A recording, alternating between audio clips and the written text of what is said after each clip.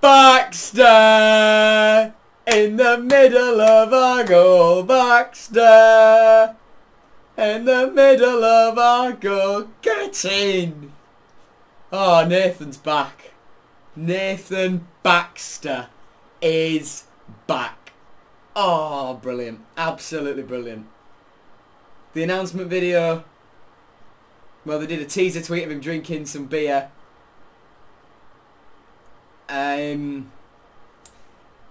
Well, to sort of, you know, mimic his exploits against Birmingham when they were chucking bottles on the pitch, and that famous picture of him taking a swig. Love it, love it, love it, love it. Yes, so let's read the statement. Hull City are delighted to announce the return of goalkeeper Nathan Baxter on a season-long loan from Chelsea with an option to buy included as part of the deal. Come on! I didn't think they'd say that bit. I would have thought I'll have to say that at the end because they won't put that in. But Tan Kesler said when he did the interview this time last week about him, he said it's got an option to buy in it. Oh, come on! The 23-year-old made 18 appearances for the Tigers in 2021-22, keeping 7 clean sheets as well as helping the team secure 8 valuable victories. He now rejoins Shota Arveladze's squad ahead of the new campaign. Then the rest of this article just takes you through what his time at City, so we'll have a read of that. Making his debut against Wigan in the Carabao Cup in August, the Westminster-born shot-stopper had to remain patient for his next opportunity to impress at the MKM Stadium. Baxter made his first appearance in the Championship at the beginning of November against Barnsley, as he was given his chance to shine in the starting lineup by former head coach Grant McCann. He did not let the opportunity pass him by, making a string of big saves in a valuable 2-0 win for the Tigers at Oakwell. Not only that, but he was able to retain his place in the starting lineup and was voted as Player of the Month for November, having kept 3 clean sheets in his first 4 starts. Baxter remained ever present in the team until the end of January, when he picked up an injury in Arveladze's first game in charge against Swansea City. He was forced to miss the next few months of the campaign, but returned to the starting lineup on Easter Monday as the Tigers were narrowly beaten by Millwall at the Den. He started the next 3 games to end the campaign against Reading, Bristol City and Nottingham Forest, and will now be looking to push his performance on even further with the Tigers in 2022-23. Nathan Baxter. Come on! That was one of the big ones. And that was one of the big ones that Shota had talked about from the minute he came in. Nathan impressed me. Let's get him in.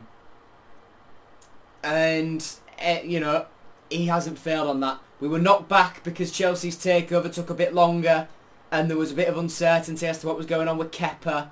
But that's all sorted. And there we go. Nathan Baxter is a Hull City player again. And the loan to buy option. The loan to buy option.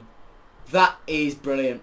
Obviously Nathan as well, I'll just say, has repeatedly said he loves living in Hull. He loves the area, he loves the football club, he loves playing for the football club. So, yeah, Nathan, I'm pleased that we've got Nathan in. I'm very, very pleased we've got Nathan in. But being at Chelsea as a youngster since 2006, he's now 23. So that would make him, what, 22 minus... He's been at Chelsea since he was 15 or 16, which is crazy. He's been there for a long time. Well, hang on, no. It says here he joined Chelsea at the age of 8. There we go. What happened there? But yeah, joined Chelsea at the age of 8. Quality. Been out on a lot of loan spells. The Metropolitan Police, where he played, I think it was, what, 14 times, was it? 14 times? 19 times. And he's spoken that he knows that was an odd move on the face of it. But it was a move he had to make to the Isthmian Premier League. He felt as though he just had to make that move to get him going, and then he could push on from there. He spent half the season there, and then went on loan to Solihull Moors in the National League, making another 17 appearances. Then in 17-18 he was on loan at National League side Woking, making 48 appearances for them. Following season, out on loan again at Yeovil, making 38 appearances in League 2. Then in 2019-20, with a COVID-disrupted season, he went on loan to Ross County, only playing 14 times in the Scottish Premiership. Then in our League 1 season, 2020-21, we came up against Nathan Baxter when he played for Accrington Stanley, and he actually kept a clean sheet against us when they beat us 2-0 at their place. And then he was here on loan last season, where, as we say, 18 times, and now he is here again. Nathan Baxter. Only thing that could be better than... well, only thing that could be better now, when they're revealing him, is if they'd done it in the goalie shirt, but they've just done it in the training shirt, and that's a minor detail. That's me just being pinickety. But brilliant, absolutely brilliant. So that's Baxter done. We're expected to sign Alayar Sayadmanesh before we play Fenerbahce on Sunday. Adama Traore is done as well. We know about that. Jean-Michel Seri is back on the cards. We've made an official offer for Yusuf and Daishimiye from, I think it's Istanbul Başakşehir, central midfielder. Made a bid for Ridvan Yilmaz from Besiktas, new left back. Brewdog are going to lose a customer if we replace Callum Elder with Ridvan. We've probably agreed terms with striker Oscar Estepinian. We're not signing Haji Wright. We're not signing Vedat Mariki. We're not signing Tyler Roberts. Yes! Yes! Starting your professional career in 2016 and only scoring 18 goals is embarrassing. I think most of them have come against us, so we don't want him. It's good that that's off the cards. Shibat Haji Wright, but it was always going to be tough. Vedat Mariki, he'd be a good one, but who knows. Robbie Brady was another one linked. That's been ruled out today.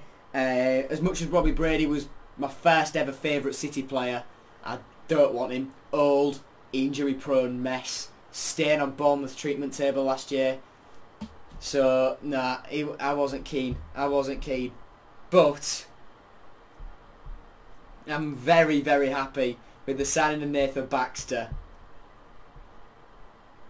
And they said, and with the announcement, it's 5 o'clock somewhere, with a teaser tweet of Baxter taking a swig from bottle.